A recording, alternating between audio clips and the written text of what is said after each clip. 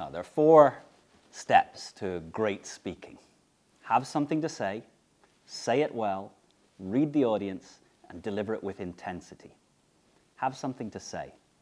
The most valuable things to talk about are your own experience. So to have something to say, go out there and live life. Write down the stories. Write down when someone frustrates you.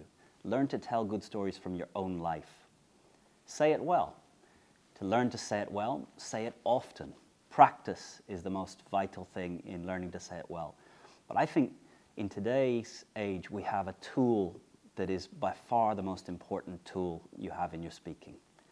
The little camera looking back at you from the top of the screen in your laptop computer. Use the webcam. Record yourself speaking 3 minutes every day. Tell stories, talk about your product, talk about your CV. 3 minutes every day talking into that little camera, listening to it back. You're going to learn to say it well. Third thing, read the audience.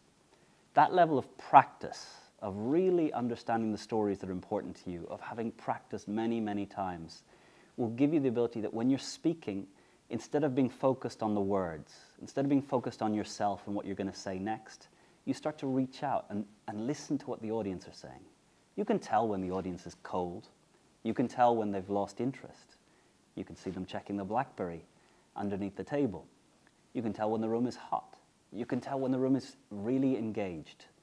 But the more you practice, the more you'll be able to focus out on the audience when you're actually delivering the speech.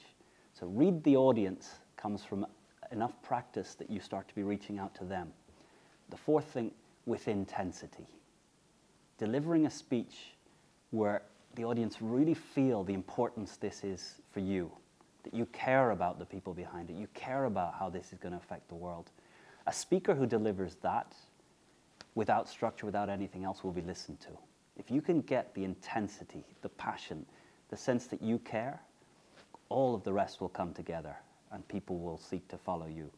So have something to say it well, read the audience, and say it with intensity. 4 steps to great speaking.